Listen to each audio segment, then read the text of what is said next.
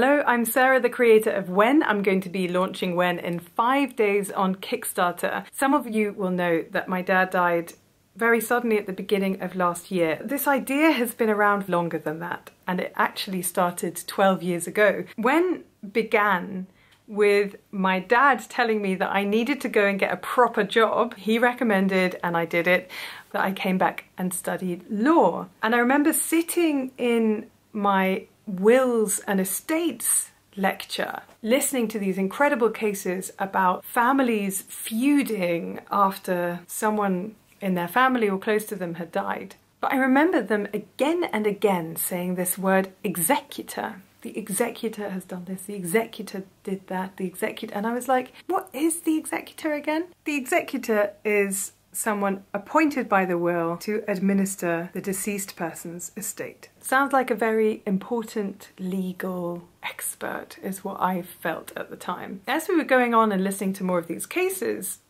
I was like, how many executors are there? Is there like one for the whole country, or are they more like judges? You know, they're sort of scattered around and you've got a few local ones. And I was like, yeah, must be more like the judges, I suppose.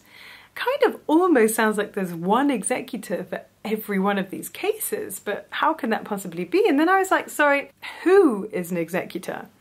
And they said, it's anyone with capacity over the age of 18 who is written into this will, and usually people will put their adult children down. I couldn't believe it in that moment. Just normal, non-legal experts can be an executor. And I remember that moment because I remember the feeling of my quite self-involved mid-20s self, like very much into my own life, suddenly realizing, one, my parents might die one day, and two, I might actually have to have responsibility for them in my future. That was really the moment where Whenn started, because full of the energy of just having discovered something about the world, I went to go and see my parents respectively and said, do you have a will? And they just totally didn't want to talk about it, actually. It actually took me a number of years of slowly trying to broach the topic with them as I realised that I actually do need to learn more about my parents' life and what their setup is.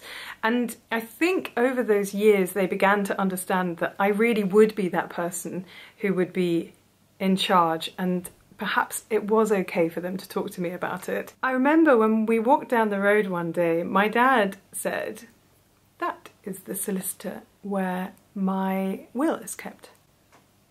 Very important information. And then very soon after that, my mum said, this is the song that I would like for my funeral. And I started noting all of these different little pieces down, and at first I was doing it in a book, and then I never had the book with me, and then I did it in my notes on my phone, and then I would never find the same note again. So that was really the moment, as these small pieces of information started coming towards me that I was just keeping in my mind, that I thought, I really need an app for that. But I didn't know how to build an app, and I didn't know how to run a company at the time. But in the meantime, I've been running Riot, making secure backwards backpacks, and sort of learning how to build things for people, and now I'm finally ready in 5 days to launch Whenn.